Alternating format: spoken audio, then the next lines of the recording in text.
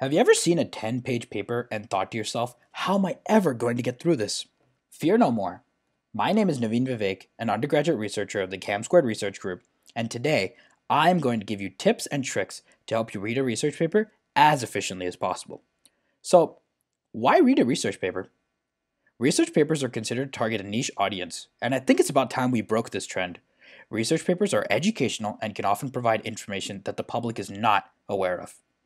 Anyone can read a research paper as long as they are determined to and learn how to read the research paper, as explained in this video. Alright, let's get into it. First of all, what do you need before you start reading the paper? Reading a research paper can take time, and so you need to mentally prepare yourself. I would personally suggest having the following: a bottle of water, because we don't want to pass out while reading, do we? A small snack, like a fruit for example, in case you're feeling hungry. A notebook. This is in case you need to scribble a lot and it won't fit on the paper itself. A printed copy of the paper. This is a personal preference because I like writing on the paper itself, but it's fine if you prefer annotating a PDF of the paper. Pens of different color, like red and green. Red to highlight concepts you don't understand, and green to highlight concepts that you do understand. And most importantly, no phone next to you. This is to ensure that we have no distraction while reading the paper. Now that we have the preliminary stuff down, let's start reading. The paper that I've selected in this video is the YOLO version 1 paper. YOLO stands for You Only Look Once, and it's a computer algorithm that detects objects and displays out bounding boxes like shown here.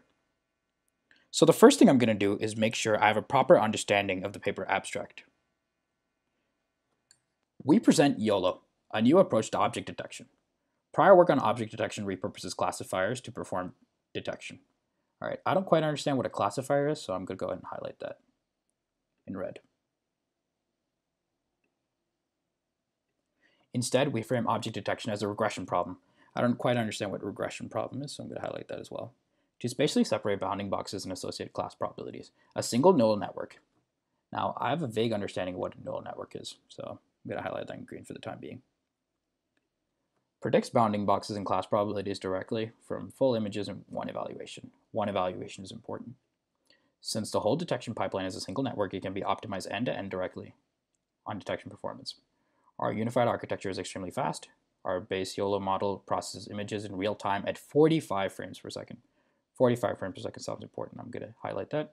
A smaller version of the network, fast YOLO, processes an astounding 155 frames per second, while still achieving double the MAP of other real-time detectors. I don't quite understand what MAP means, so let's look that up.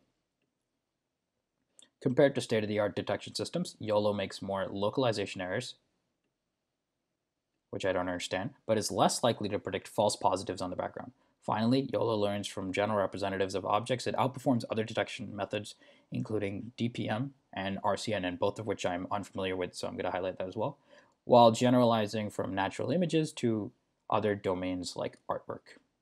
Okay, so now that I've read through the abstract, what I'm going to do is I'm going to ask you to look up all the terms that you don't understand, which are highlighted in red, and then reread all the terms that you highlighted in green, just so that you have a proper understanding of what we've read till now. Okay, so now that we have the abstract down, let's get into the nitty-gritty. Human glance at an image and instantly know what objects are in the image, where they are, and how they interact. The human visual system is fast and accurate, allowing us to perform complex tasks like driving with little conscious thought. Fast, accurate algorithms for object detection would allow computers to drive cars without specialized sensors, enable assistive devices to convey real-time information to human users, and unlock the potential for general-purpose responsive robotic systems. Current detection systems repurpose classifiers to perform detection. To detect an object, these systems take a classifier for that object and evaluate it at various locations. Okay, so that was quite a lot. So I've already understood what repurpose classifiers are from Googling the abstract.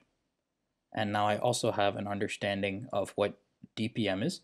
That is also from the abstract, using a sliding window approach, which you would have learned when you looked up DPM. So now RCNN also I have a vague understanding of. Bounding boxes, and then run a classifier on these proposed boxes. After classification, post-processing used to refine the boxes, eliminate. So I don't quite understand what they mean by post-processing, so I'm going to highlight that. These complex pipelines are slow and hard to optimize because each individual component must be trained separately. Okay, Let's look up pipelines, because I've vaguely heard of the word, but I don't quite have an understanding of what it means. We reframe object detection as a single regression problem, straight from image pixels to bounding boxes and class probabilities. You only look once. YOLO is refreshingly simple. A single convolutional, I don't quite understand what convolutional network means. Predicts multiple bounding boxes and class probabilities.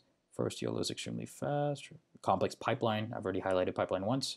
Our base network runs a 45 frames per second. I'm going to highlight that in green because I understand what that means. So Titan X GPU, that's just a type of graphical processing unit.